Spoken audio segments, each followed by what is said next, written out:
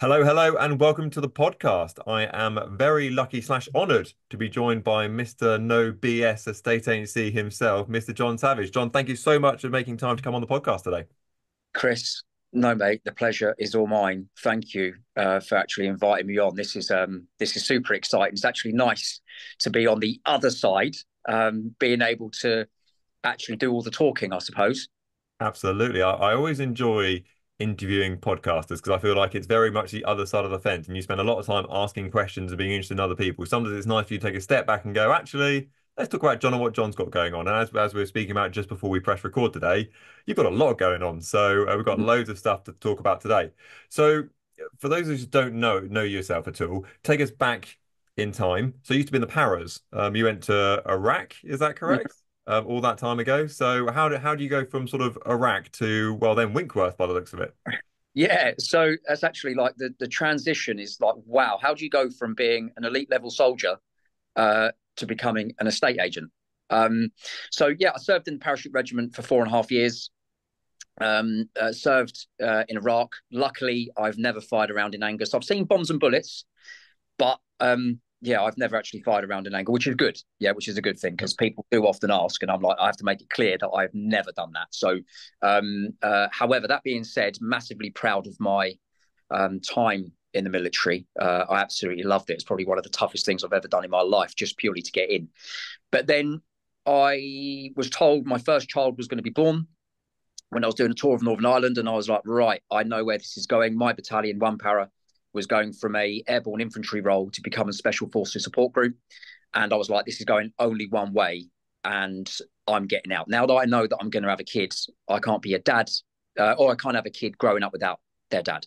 So decided to get out and was like, well, what am I going to do? Saw this documentary on a company called Green and Co, which I believe Hamptons may have purchased. And they were following around this negotiator, and he was saying that he was carrying 140 pounds, wrong, 180 pounds on his back during training. And I was like, I've come from an elite regiment where 96 of us started, 17 of us completed the course, and it was just a massive attrition is what it was. Like literally, that they didn't want you in the military. They didn't want you in the parachute regiment. So, and I was like, I never lifted 180 pound on my back. But when I crossed the border into Iraq, I had 183 pound on my back and couldn't stand up. Literally could not stand up. And that was because of the nature of the parachute regiment. Like literally, you're taking everything you've got because no one's going to come to save you, right? So I was definitely thinking to myself, I could 100% do his job, but he definitely couldn't do mine. Anyway, when I became an agent, I started working for Winkworth in Willesden Green, and I was the world's worst negotiator. Literally, I got more complaints than offers because buyers were saying to me, listen, you got this place on Warm Lane. I want to go and see it. And I was like, brilliant, booking them in. Do they have a mortgage in principle? Do they have a solicitor? And then believing that that was all I needed to do to sell a property. Well, of course, they were complaining to my manager, and I was like, but how could they be complaining? They asked to go and see the property, and I showed them that they were right. I was wrong. And to be honest, I absolutely hated estate agency. I hated it. I was like, what have I done? But because I had the kid on the way, I couldn't give up. I had to stick with it. And I was like, wow, I'm doing boot inspections. I was hiding, literally hiding around the corner in the pool car with my head in my hands. Like, what have I done? What have I done? What is this industry all about? All I could see was people stealing the eyes out of somebody else's head if they weren't looking. And it was just horrific. Or because I was no good and because of the complaints, I'd be standing on a street corner with a set of details like a prostitute, hoping and praying that the buyers would not turn up Hmm. because I didn't know what I was doing. I didn't know what was going on. And it was just an industry where I was like, this is really bad and awful. And I begged my colleagues at the time, please tell me why are you coming back with offers? How are you tying these properties up? Well, of course, the nature of the beast is if somebody's got some secrets, they're going to keep them. And rightfully so keep them, because if they've had to like hard graft to earn those secrets, then they're not just going to give them away. And one of my colleagues ended up giving me 3 questions, which was just simply tell, explain, describe. That was it. And he said that's how he's getting offers on property. And of course, when he told me that, I then for the next couple of years, perfected that and added a load more questions, which I've got a small course basically that I have, which is ask these questions, you get an offer on the first property you show, and if you don't, they'll buy the second. But it started to open up the buyers for me, and actually I started going, oh, and that's where, well, 2 years later I become a sales manager, and then I had the same problem but just at a different level. Now I was telling the truth and not winning any instructions whatsoever. Literally, if I thought I was bad as a negotiator, I just entered the lion's den of being beaten up and spat out by other agents that were winning instructions, and I wasn't. But I'm like, now I'm really confused because I thought, oh, these guys are lying. These people are blatantly lying about the value of that property or what they're capable of and all the rest of it. And I'm telling the truth and I'm getting laughed at. So then I had to learn all over again how to qualify sellers in a way in which made sense to them, despite me saying a hell of a lot less money than what other agents were saying in order to win. So I was like, oh my God, because I can't lie to save my life. You know, if I had to lie, if I was being interrogated, I'd be like, oh, what do you need to I'll tell you everything. you don't need to punch me or like pull a finger down. I'll tell you anything straight away. It's fine. So I'll be, yeah. And that's really it, mate. And then it got to the stage where I felt like I needed to protect buyers and sellers, you know, and that's so if I'm honest, estate agency as an industry, I don't really like it. It doesn't really float my boat. You could have the nicest house in the world. You could have the most awful property in the world. I'm looking at the human that I'm talking to and actually finding a way for them to maximize the value of their property, whether it's the latest and greatest or whether it's like a pigsty. How do we mold and shape the perfect sale? What do we need to do in order to get there? And that's so that's where with like Zero BS Estate Agency is the TikTok channel and effectively the brand.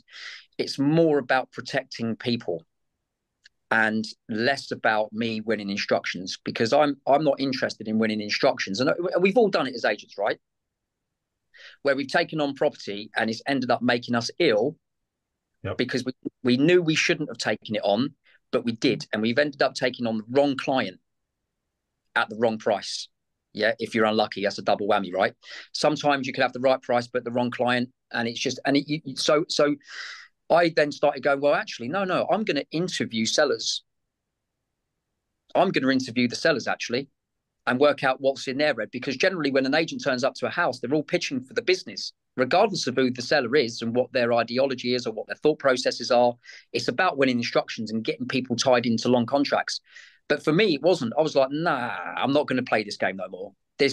No, I'm not doing it. So I needed to work out a way to tell the truth and get away with it. Do you know what I mean?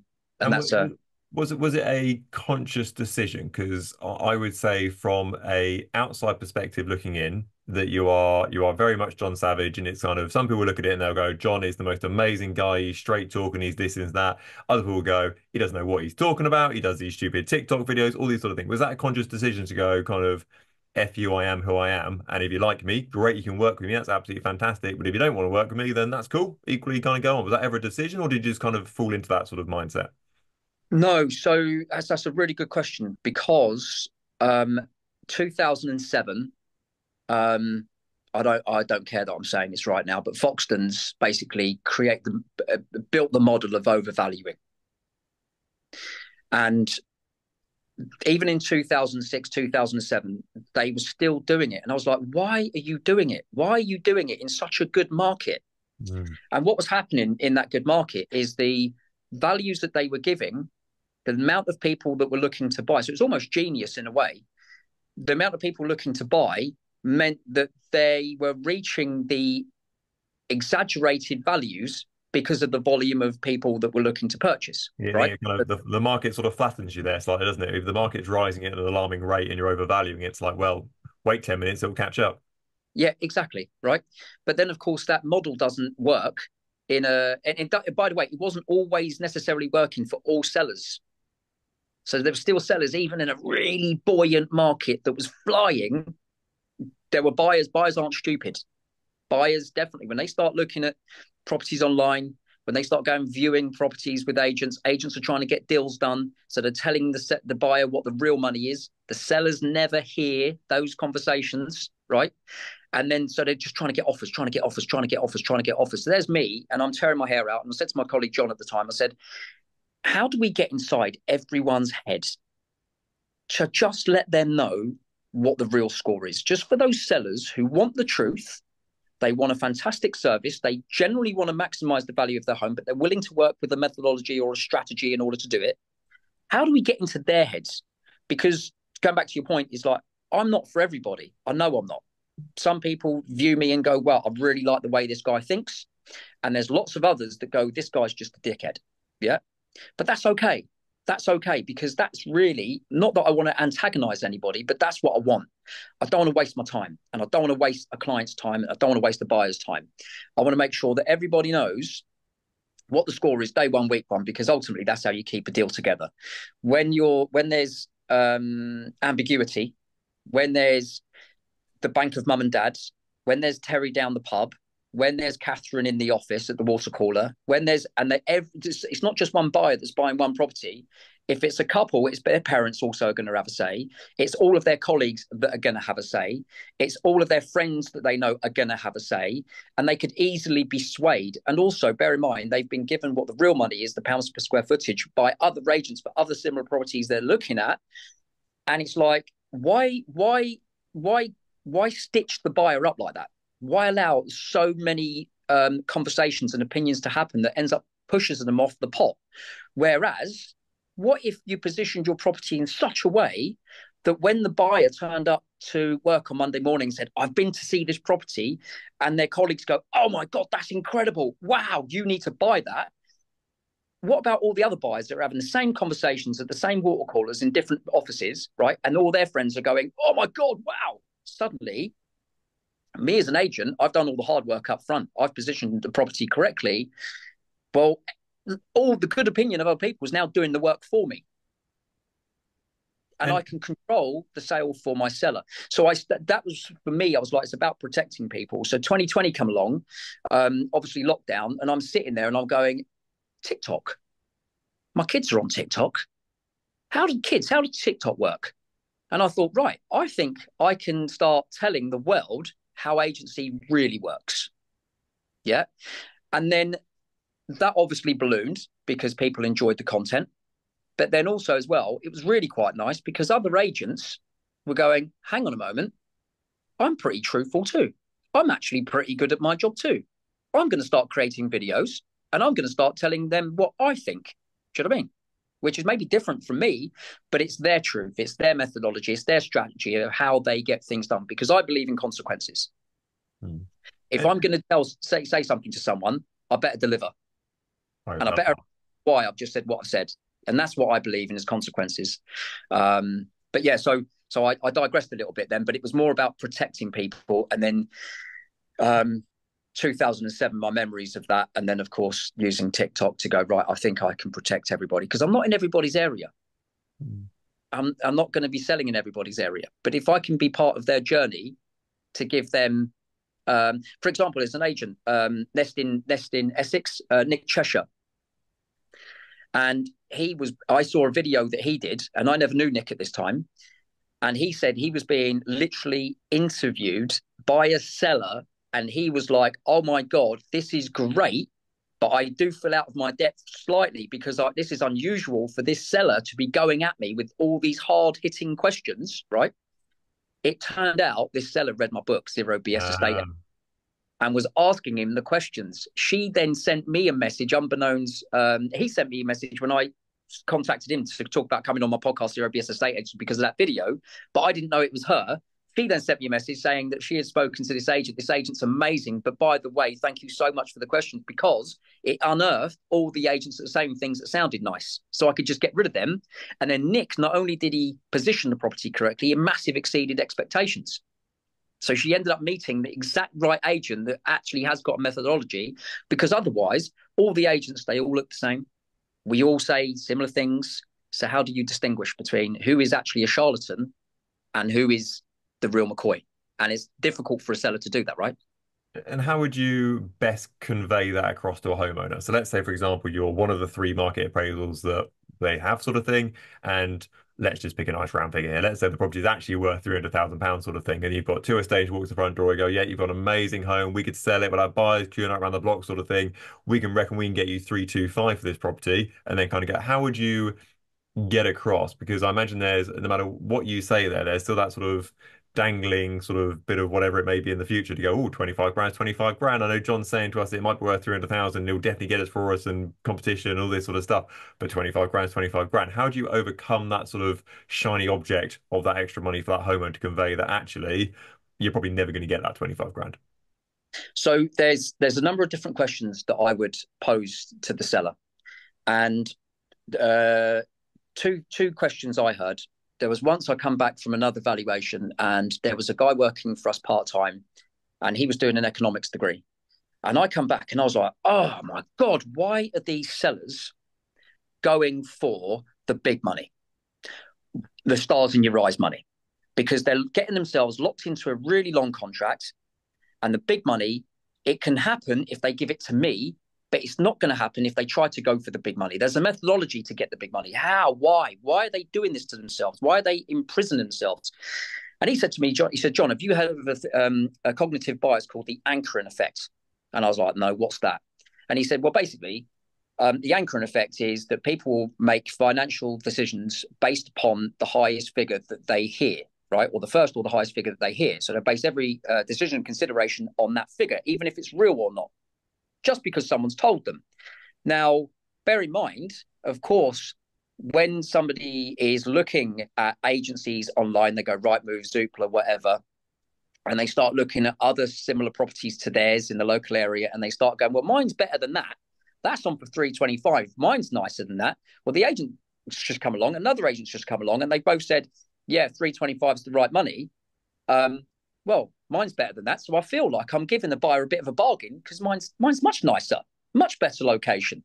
And John's saying 300 grand. This guy's an idiot. Clearly doesn't know his market. And that's what sellers used to accuse me of, by the way. And other agents will tell sellers that I didn't really know my market. I was pretty new, didn't really understand what I was doing, don't really understand the nuances. So I would say that to a seller. But not only would I say that to a seller, I would also say this, and I got this from Tom Panos, and Tom Panos said it's not the property's not in isolation, it's in competition. So I went one stage further off the back of that because I was like, well, that's just genius. So I would say to a seller, Mr. or Mrs. Seller, would you agree with me that property is not in isolation, it's in competition? And they would look at me blankly and I'll be like, right, so what I'm saying is if it was in isolation, you could name your price, because you have got one of a kind. No one else has got a two-bedroom flat like this. And they go, yeah, so right, so you're in competition. They go, yeah, so you're in competition with not just the property, another two-bedroom flat on your road. You've got another one around the corner, another one in the postcode, another one. What about the surrounding postcodes that are within like 1,000 to 2,000 meters away from where we are right now? And just so as you know, say if I was from the Ladbroke Grove and I was selling houses for Winkworth when I was a sales manager, we were surrounded by 5 postcodes. So that would be like W11, we were in W10, but W11, NW6, parts of NW9, certainly Northwest 10, as well as going into, say, Wembley and stuff like that. Suddenly you're in, right, well, you've got 300 other two-bedroom flats on the market within a 2,000 metre radius of your home. So what are you going to do to get all the very best buyers away from what they're currently looking at to come and see yours instead? Love that. Love that. Yeah. And that was just one of the things that I would talk about, because I wanted to set the scene. I wanted them to go, yeah, oh, wow, actually. And it's not me pitching for business. It's asking them what they're going to do to get all the very best buyers away from what they're currently looking at. And bear in mind, there's not 327 other buyers really for this particular property that they've got on the market. So if you want your 325 grand, there's a way in which to get you that money, but you must control the market. If you don't control the market and you're just one of everything else, then why is a buyer going to come to yours? And if they do come to yours, what is Catherine at the water cooler going to say, Terry down the pub, the bank of mum and dad? They are all going to be doing the due diligence. And not only that, they're seeing all of these other properties and the agents are telling them what the real money is. what the property price is really selling for. So you are up against it if you go for 325. And by the way, Mr. or Mrs. Seller, I'm not saying you should give the property to me. What I am saying to you is that you should give your property to the agent you liked the most, but the one that said the least. And they'd be looking at me blankly again. I said, and I may not be that person, by the way, but you got to think about this. You are going to be working with this individual and their colleagues, right? And the sales manager is generally a reflection of their colleagues. Yeah. So you're going to be working with the sales manager or the colleagues in the office for the next 5 or 6 months before you complete. And what if you've just been sped a yarn and now actually it's never going to happen? So effectively what I'm doing is I'm undermining the other agents without doing what they did to me, which is you shouldn't trust John, doesn't know his market, not been in the game long, he's undervaluing in order to, sell cheap to one of his developer mates and all. And it was like, wow. And then it'd be like, so then I was able then, once I got buy-in, I'm able then not just to show the properties that I'm selling and what they're actually achieving. I would actually, because agents have this tendency to pretend they're the only agent that exists. There's no other agent in the area. So they only show their properties. And I knew this, one of the agents around the corner was doing it. And he was it was just irritating me because he was going, right, so we've got this property on this 2-bedroom flat on this road. We've got this other 2-bedroom flat on this road. And he showed them the marketing prices, which aligned with what the seller was seeing online. But he wasn't telling them actually what they were achieving or how long it actually took those properties to go under offer. Yeah. So I was like, I would just then, once I got buy-in, I would then lay out the details, not just of what I was selling, where it really worked and where it didn't. For example, there was a 1-bedroom flat. I was like, this is easy 350 grand. Easy 350 grand. I can prove this to within an inch of its life. Guess what? Crickets. Ended up getting offers at 330, right? Eventually sold it for 334. And it took me 66 days to get it under offer, right? And I was like, oh my God, what have I done? This is bad, right? This is really bad. And I was just apologizing to the seller that I got it that wrong, right? Another ex-local authority flat, 1-bedroom, pretty much exactly the same, but wasn't as nice, didn't have a sort of an updated kitchen, like bathrooms, etc. And I said to the seller, I said, listen, please, we need to learn from the mistake I made here. Can we market your place, not for 350, but for 325? And I'll get you more than 325, but you've just got to trust me. Took me 8 days and sold it for 340. Well, there you go. $6,000 more for actually, and this is the other thing, agents that wind me up. If you've been in an area for longer than 3 months, you know what the pounds per square footage is. You absolutely know what the pounds per square footage is, right? So how can you keep getting it wrong? You're getting it wrong. You're not delivering because you are going, well, what's agent A going to say? What's agent B going to say? What's agent they? I know what they're going to say, so I'm just going to say what they're going to say, but try and just be a little bit under what they're saying because I know it's not really the right money. And I don't give two craps. I'm like, if I win it, I win it. If I don't, I don't. If I don't win it, I've actually done myself a favor. But if I do win it and I come back to the office and my colleagues say to me, so what have you got? And I've got this and I've got it at 400 grand, for example, and I know the other agents are going to say 450. My colleagues, negotiators in the office, before I've even finished my sentence, I'll be on the phone to their buyers. Yep. And 400, by the way, is the right money, but we'll end up selling it for 410, 425. Yep. Do you know what I mean? So it's not about me. It's about a seller being in control of the sale of their home, and not just in control of the sale of their home, because ultimately they're the employer.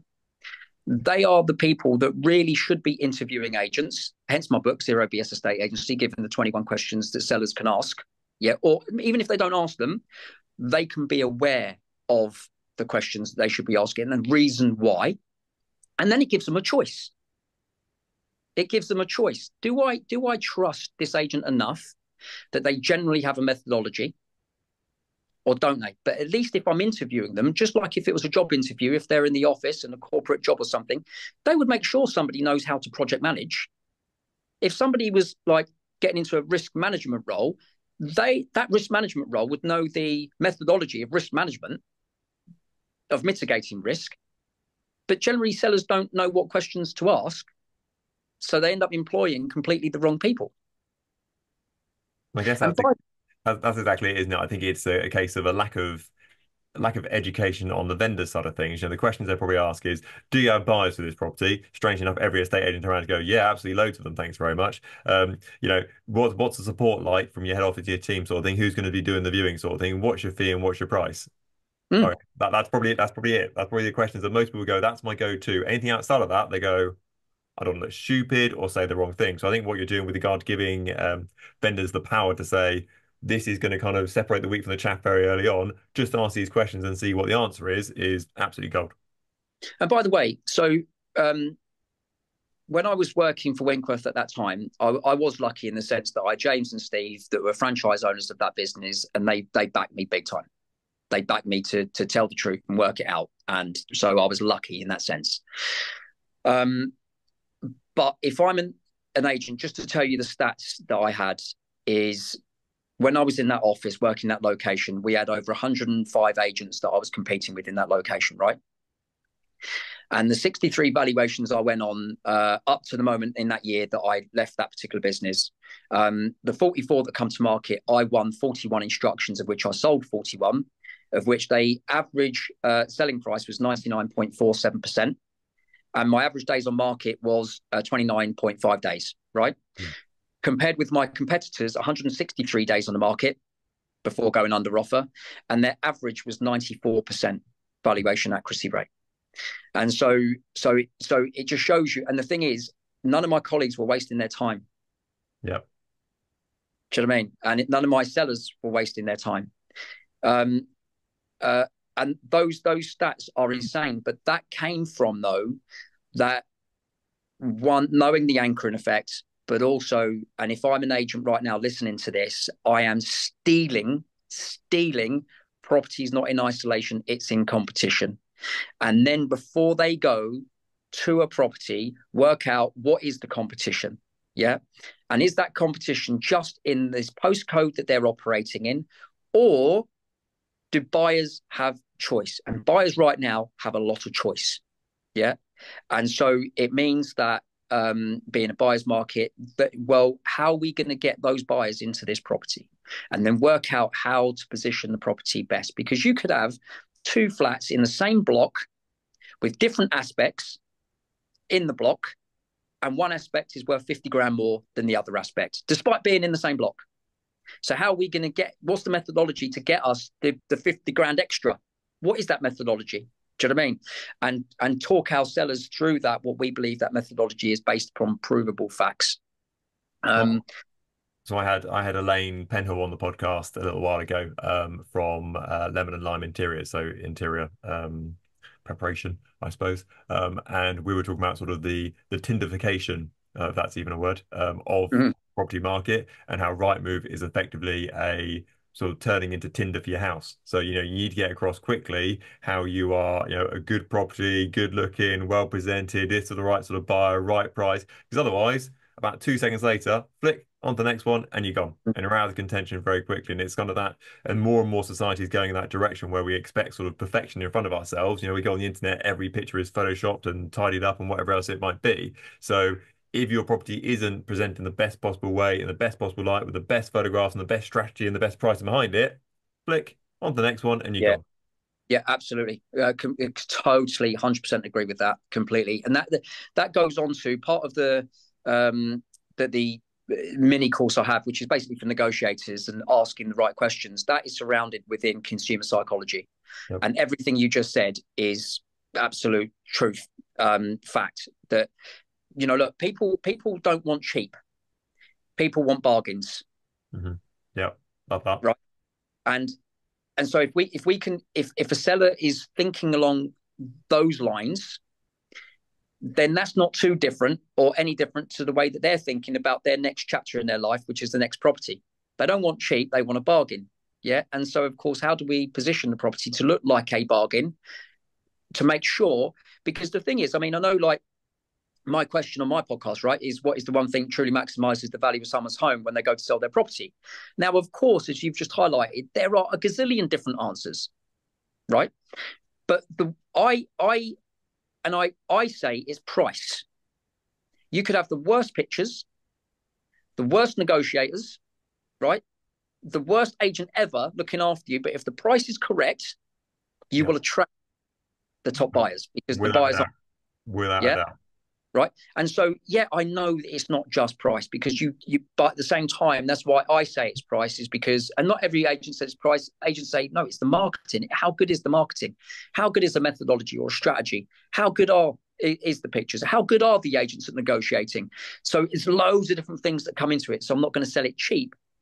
But ultimately, if you're a seller, it's like if the price is compelling, and that means you control the market, that then means that you stand more of a chance in actually selling in your terms rather than the agent's terms. Love that. So I'm going to pick up on something you mentioned earlier about your TikTok account. So Mm. for those who haven't checked out John on TikTok, check him out. If you type in John Savage on TikTok, comes up straight away, which is always a good sign. I went to a bit of a rabbit hole the other day because obviously I'm researching for the podcast today. I don't usually watch TikTok because I'm too terrified it's going to learn what I like and what I don't like, and it's going to like suck me in for 4 hours at a time. But I was scrolling through your TikToks and I was like, this is some really good stuff there. And effectively, I think what you've become is the like unofficial internet advisor for buyers and sellers. Because most of your video content these is people who've asked you questions or replied to videos you've done already, replied to other people's comments saying, I'm a first-time buyer and I've just done this and so said this, what do I do? Or I think I'm overpaying for this property, what are my options? And you're just like, right, these are your options, this is what you can do, this is what you should do, this is what your agent's thinking, etc. So my question is, if you're going to restart your social media accounts all over again and you were a blank canvas from today, what would you change from when you first started comparing what you know now? Uh, I wouldn't change anything. Um, I'm a firm believer in I like the way that guy or girl thinks. And so my first video I ever did, I was so nervous, so nervous. And I was like, do I say this? Do I not say it? How am I going to look? Oh my God. And it was about um, uh, to agents and negotiators, basically telling negotiators, do not ask details questions. Do not ask details questions. Yes, I know you want to know whether they got a mortgage in principle. I know you want to know whether they've got a solicitor. I know you want to know if they've seen some other property. I know you want to know their telephone number, their home address. I know you want to know where their deposit is, how big it is. So I know you want to, but don't ask them. Do not ask them those questions. That buyer has called up a gazillion different agents to go and see other properties, and you're doing what I used to do, and then you find yourself getting complaints. And if they've not complained about you, right, trust me, they're thinking of complaining about you because they spend up 10, 15 minutes on the phone just registering their details before they are allowed to go and see a property. So do not ask details questions. I got smashed up in the comments off the back of that video with agents going, you are wrong, you're an idiot, you don't know what you're doing, this is poor advice, you shouldn't be giving it, who the hell are you, because I don't look like an agent, right? What is, like, and it was just like, actually, no, I'm going to stick up for myself and I'm going to tell you the reasons why. And then it just comes down to that, well, what is the purpose of my TikTok? It's to protect people. And if it's to protect people, that comes before anything. So would I change anything? No. I suppose the only thing I would change, and it's probably me being lazy, is probably I've got like thousands and thousands and thousands of comments and questions. And if I'd have just logged all of those thousands and thousands and thousands of questions and comments and actually put it into a data sheet, a spreadsheet, it would give me even more content. Yeah. Uh, I feel like you've got so much content now because I think from what I can see now, most of your videos are just replying to people. People ask you questions in the comments, and it's just video, question after question after question. I mean, you must have, all right, I've got a bit of a dry day today. Right, let's scroll to comment number one. Right, that's a video. Scroll to comment number two. That's another video. You must be tripping over content at the moment. because there's this thing about like if you have ever come across Russell Brunson, Yeah. and yeah, right. So Russell Brunson talks about like the two elements of being vanilla. So you've got two extremes to the right and to the left, and those extremes are too hard hitting. Then you've got the center ground, right, which is the middle ground being completely vanilla, saying and doing what everybody else says and does, right? But then there's you as the individual. Well, who are you? What do you represent? Why are you on Earth? What's your mission, right? And So I'm not saying, so for example, if you look at Tanya Baker, right? Tanya Baker on her Instagram and her TikTok has massively blown up, massively blown up. And I'm not responsible for this, by the way, right? But we did have a conversation, Tanya and I, about 3 years ago, maybe a little bit longer. And she was like, John, I'm not you. I'm not you, but I want to start doing videos. And I said, Tanya, your brand is amazing. You are able to do something I am not. You are able to put flowers around words and just come across so well and so lovely and beautiful and tell a really good story. And I sent her a message the other day and said, oh my God, how have you not got your own TV show? Yeah, your own property TV show. Because her videos are amazing, but she is her. She is representing Tanya Baker in the way, if you look at any of her marketing, it is flowers around words. Yeah. Me, I can't do that. I cannot do that. I am just like, I'm in your face. I'm going to tell you the truth. And if you, I don't care whether you like it or not, because I'm only telling you the truth because I want the best for you. Yeah. She's doing it in another way, which is her brand, and it works perfectly. So if I'm anybody thinking about doing their own TikTok, and I would tell anybody to do their own TikTok or their own blog or their own YouTube video channels, whatever, but just be them. Don't try and be like someone else. Just be them, because ultimately they have to stand by them. And if they're not true to themselves and they're not coming across with the right personality, they're going to get found out because they'll give up, number one. They won't keep coming back. And when somebody does question something and then there's like 100 comments questioning the advice, and they know in their hearts of hearts that that advice is completely correct, they will go to war with all of those answers. With all of those answers. And that's why I keep coming back on the TikToks and keep doing them, because I'm like, no, what's right is right and what's wrong is wrong. It doesn't, and it has nothing. I'm not gonna be like the biggest agent in the world. I'm not going to be the biggest agent in the UK. That's not the intention.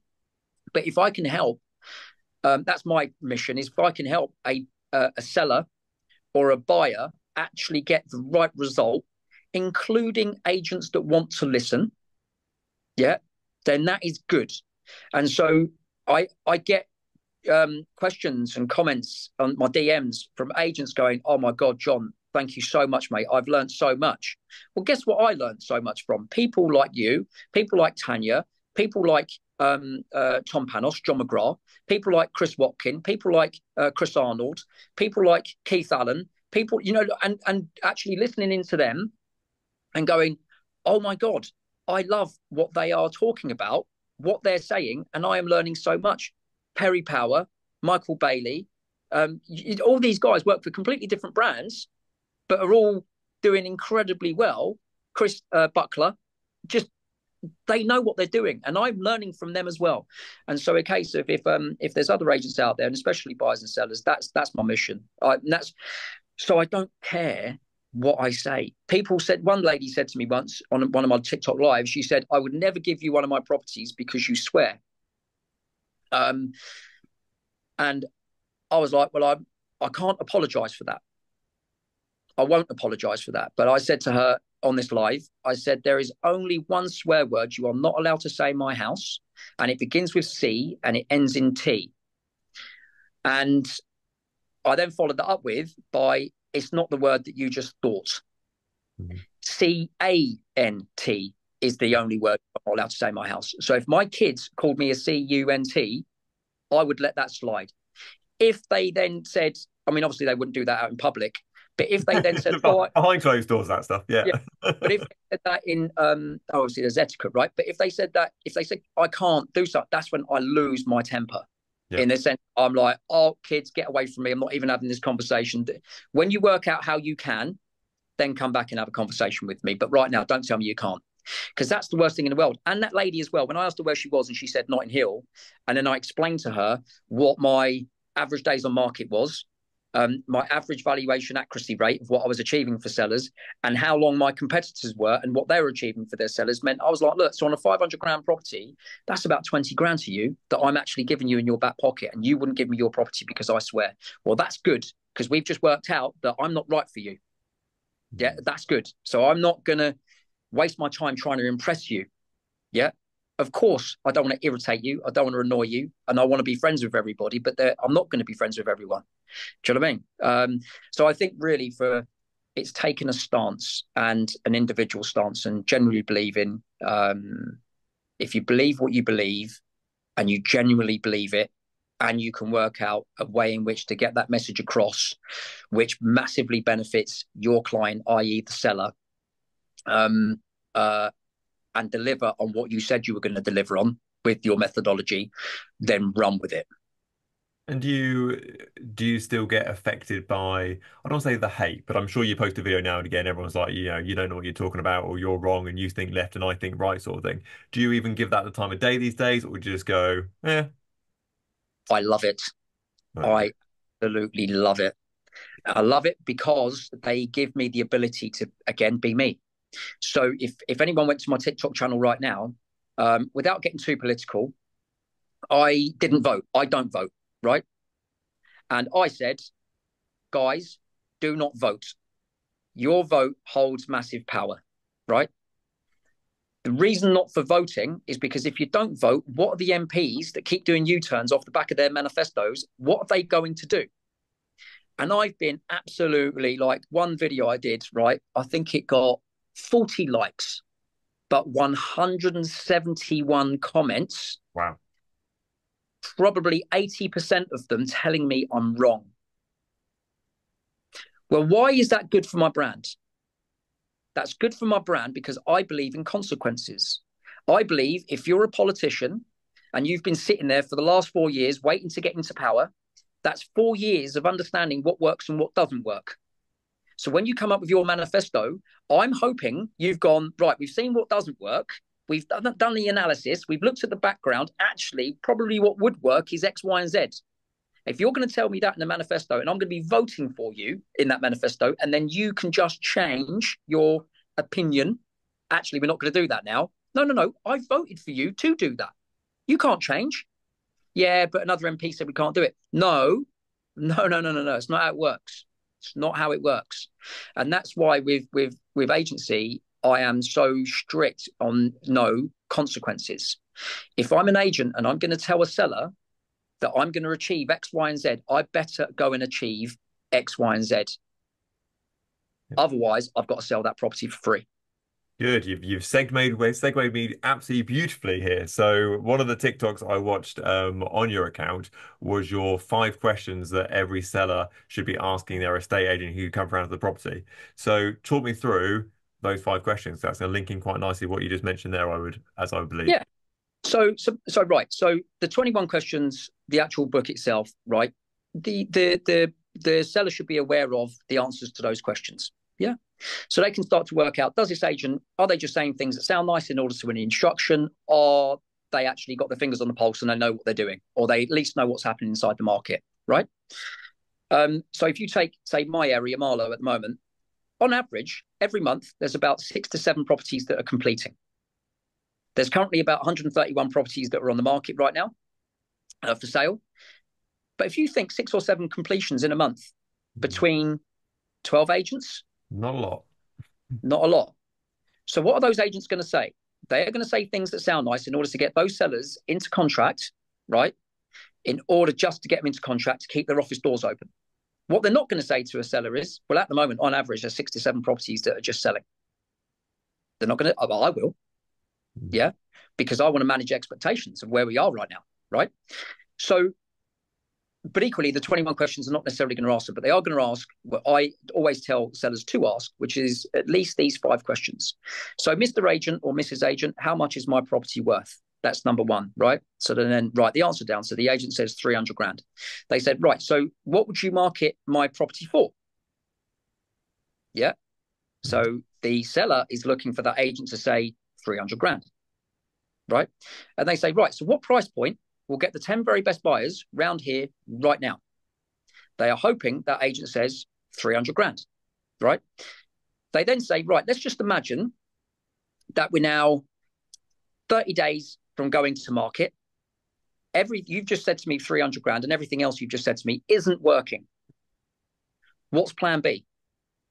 How are we going to get this show back on the road at the price point you're telling me? They better have a bloody answer, Mhm. because the actual answer is no, no, no, no, no. What we're going to be doing is doing it right in the first place, so we don't have to worry about plan B, because if we're worried about plan B, I've just stitched you up, right? Now, the last question is, if the seller didn't just say what I just said, the last question is okay, fine. So if you don't deliver on your price promise at 300 grand, will you sell my property for free? Now, there's a massive caveat that sellers must, if they're listening to this, need to understand, is that 99.999999% of agents will not sell a property for free, right? Difference is, I will, and I'll tell you for why in a second. But the reason I've just said that with that great big caveat is you're not really looking necessarily for the agent to sell your property for free, but what you are looking for is the whites in their eyes and to see how they react. And if they absolutely crap themselves, and or they don't have an answer as to the reasons why they won't, yeah, then you are dealing with somebody that is actually just lied to you. So it's a bit of a I would say bluff is probably the wrong word, but it's a bit of a play to kind of get them to show their true colors effectively. Absolutely. So if you take it just a step back, my colleague John, I told you about when we was 2007, how do we get inside everybody's head? John said when I was talking to him, he said to me recently that he's got a flat in Pinner. He basically called 3 agents about actually getting an up-to-date valuation. And he also was thinking about, do I need to sell the flat right now? So he called them up and he said, right, agent A, this is opening gambit. I've just spoken to agent B and agent C, and they've just told me no way, shape or form, I should be inviting you to come and value my property. Can you tell me why that is, or what you would say actually to deflect that? He then called agent B and agent C and did the same thing. So agent B, I've just spoken to agent A, spoken to agent C, and they've just told me, do you know what all of them said? Go on. Can we call you back? Do you, Sorry. do you know what none of them did? Call him back. Called him back. Yeah.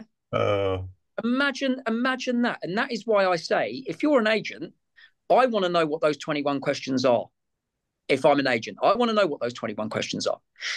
Because if I know what those 21 questions are, when a seller calls up and says something like that, even the negotiator, not the manager, the negotiator at the lowest level that understands the business can go, right, wow, that's interesting, because my days on market is this, my valuation accuracy rate is this, these are the testimonials that I've got, this is actually the pounds per square footage in your road right now.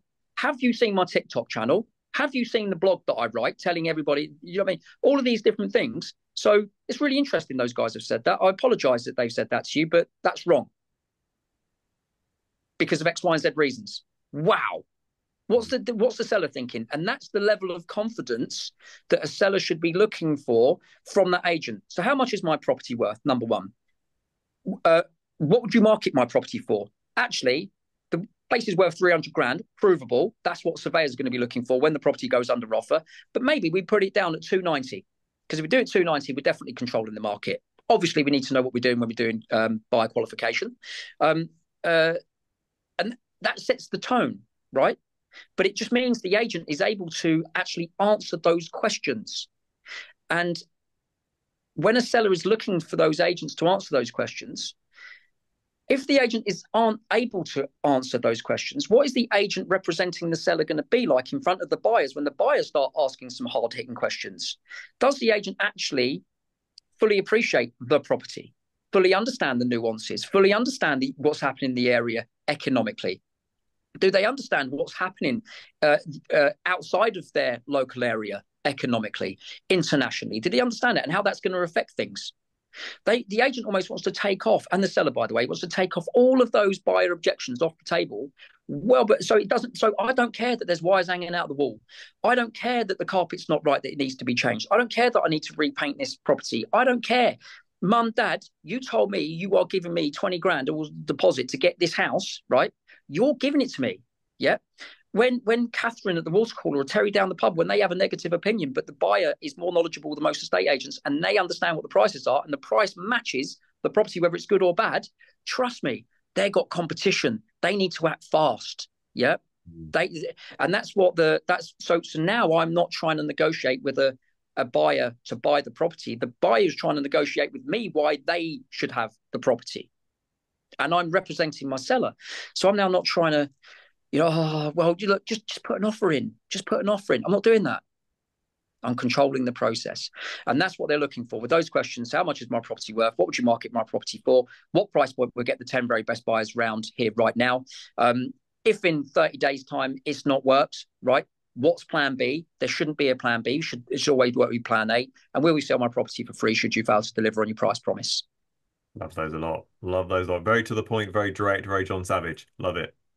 Well, it's basically, but also it's accountability, right? Absolutely. Puts their money where their mouth is, and you know what good looks like, and therefore you know exactly what bad is going to look like should the wrong words come out of their mouth. I love that a Yeah, lot. yeah, absolutely. And that leads then into, so let's say I've got a property and my fee's 2% and it's 500 grand. And the seller gives the property to an agent who's charging 1%. But the agent is just not performing because they said 525, 530 in the beginning. It's languishing on the market. Now you've got the third wave of buyer, who is the bargain hunter. They're going to be chipping away big time. The agents in the office, some of which are incentivized, they get paid a commission if they can get whoever gets it sold at the lowest level, right? Which I found astonishing. I found that out about one agency recently, and it was just like, wow, from the horse's mouth, from somebody on the inside, disgusted. Um, so they're at 1%. Well, 1% is a great fee. It's an amazing fee. Yeah, if they deliver. Mm. If they deliver exactly what they said they're going to would or exceed expectations. But now they end up achieving offers at, say, 488, 485. Well, they're still going to get paid 1%. What's that? Say, call it easy maths, 5 grand, right? Yeah. 5 grand fee. So now we're for 483 is what the seller's just got. But I'm at 2% and my fee's 10 grand. Well, I've just saved that seller 7 grand. 7 grand I've just saved them. But my fee's 2%. Actually, I'm less expensive. And not only that, if I don't deliver, and I've agreed to sell the property to free, if I don't deliver, well, if they end up selling for, say, the 488 or the 490 or the 495 or whatever it is below that 500 grand mark, that's a massive saving that seller's just got. Now, of course, I'm not going to sell every single property for the price point I'm telling them I'm going to sell for. But that's not the point. It's not about me. And if I'm an expert and I'm guiding a seller who's trusted me as an agent to deliver exactly what I said I was going to deliver, then I better be expert. I better have my finger on the pulse. And all agents, by the way, absolutely have their finger on the pulse. All of them know exactly what the pounds per square footage is, exactly what something's going to sell for, to within 100 or maybe, I don't know, a grand, right? They know. They may not know what it will eventually go above the asking price, but they certainly know what the provable money is. It's just whether they choose to say that. And that's why those 5 questions are so powerful for a seller to ask. Really good. One of my clients I work with who works with high-end properties, so average house price, 1 million, 2 million quid sort of direction. She adamantly will say, I'm the cheapest estate agent you're going to call out today. And she go, I'm the cheapest estate agent you're going to call out today because on average, I get you this much for much more than any other estate agent. She did one the other day where she got 150 grand over the asking price. And she was like, I'm the cheapest estate agent. I've just made you guys Yeah, 150 grand. It's almost irrelevant what my fee is off the back of that because I've just made you at least £100,000 on top of it, sort of thing off the back of it. So it's about looking at that sort of long-term picture and big view on it. yeah, absolutely. And just a very quick story on that. I had a seller once that said to me, John, I'm not going to give you this property because you clearly overvalued in order to win the instruction. And I was like, right, I haven't, but I want one viewing. I don't want you to sign my contract. You cannot sign my contract and I definitely don't want you to market the property. You cannot market and you cannot sign my contract, right? Because if I get this wrong after marketing and you've signed my contract, you're locked into me. And that's not right. And yes, I'm saying £80,000 more than 3 other agents, right?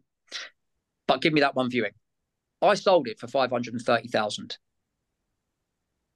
My fee at the time was 1.5%, and that's all I asked them to do. Just email me to say, if I do sell it, you're going to pay me my 1.5% fee at that time. And that's what they did. I've just generated an extra 80 grand because I knew exactly what I was doing. I Yeah. knew exactly what I was doing, and I knew exactly what was in the market, what wasn't in the market. And I'm not going to have that scenario every single time, but I'm going to have my fingers on the pulse, and I'm going to know. And the difference is that if I never actually achieved what I said I was going to achieve, he still won because I've not now got the property. I've been sacked, yeah, like a bad football manager that's just not producing results. So I've been sacked, but he hasn't exposed his property to the market at the big money. Mm. He's not exposed it. Yep. So it means that he wins still, because the moment you expose your property at the wrong price, that's it. Like you said, and you are so correct. Tinder, right move, Tinder for sellers, buyers, right? Flicking and scrolling through. I was, I was. If I'd have marketed that property, I would have stitched him up potentially badly, badly, badly, badly. And so, yeah, I delivered exactly what I said I would, because I knew what was going on around me. And agents know what's going on around them. It's just whether they decide to tell the truth or not. And if they're not going to tell the truth, okay, ask these questions, and then that means that you will see in real time how they handle it. Brilliant. So talk to me about Marlow Uncovered. Yeah. So here's another thing, right? Agents are distrusted before they say a word, and disliked before they walk through a front door. Straight away, instantly. Yeah. Bad rep, right? So Marlow Uncovered, I did the same thing when I was in Ladbroke Grove, and that was called I Love the Grove, where basically I interview businesses about them, organisations, other people running charitable events. Well, what are they doing? What's the one thing that most small businesses don't have? Money. What's the one thing that they want? Leads, customers. Can I create them an audio business card, which is all about them, their unique selling points, what they stand for, what they're selling, what services or products that they've actually got, that other people can go on iTunes, Spotify, and listen to in the local area, um, uh, and do it for free. Do it completely for free. And so Marlow Uncovered is basically to make sure that when someone goes to my TikTok and they see TikTok and they say, my good God, this guy's a bit straightforward, bit straight talking, either I like it or I don't like it. But then they see the Marlow Uncovered bit and they go, wow, that's really cool. He's advertising these businesses through the local Facebook groups with, so someone's not just seeing the product or the service, they're seeing and listening to the person behind the product or the service, right? And it just means that they then have an audio business card that they can send out to potential customers, or they can actually put on other people's Facebook walls, right, for other people to listen to.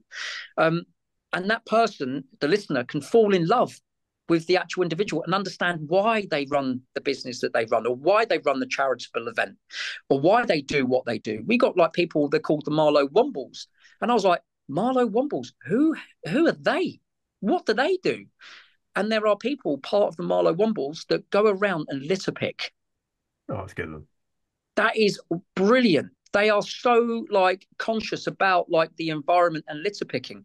There's another one that I interviewed, Wild Marlow, which is all about the birds and the migration of birds that come through Marlow. Oh my God, you're coming on the podcast. The Marlow Rowing Club. Well, who are they? What do they represent? They've got Olympic level gold medalists that have been training, that come directly from there, represented Great Britain. It's phenomenal.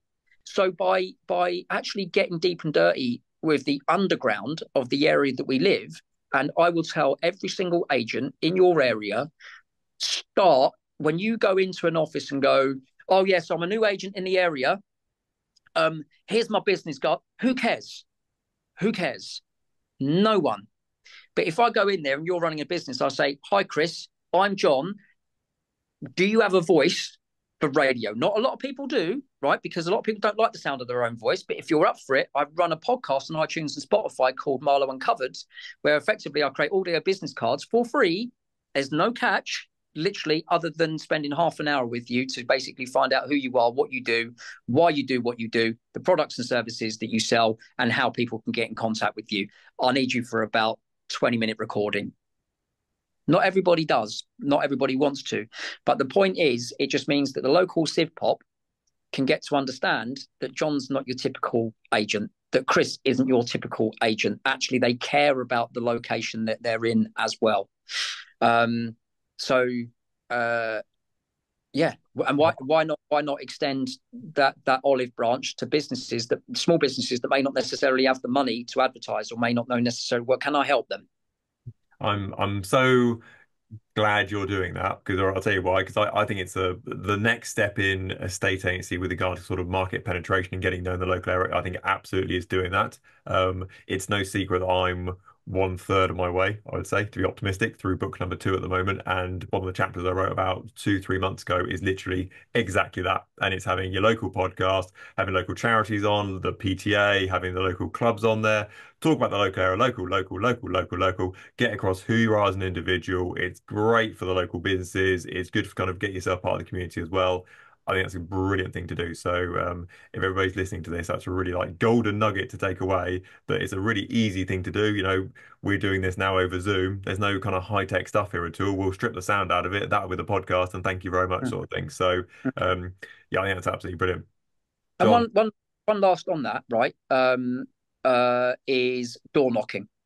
yep, So Sally Asling, who is a recruiter yep, within the state, she told me a story of when she was doing lettings and effectively lost her job in a big corporate business.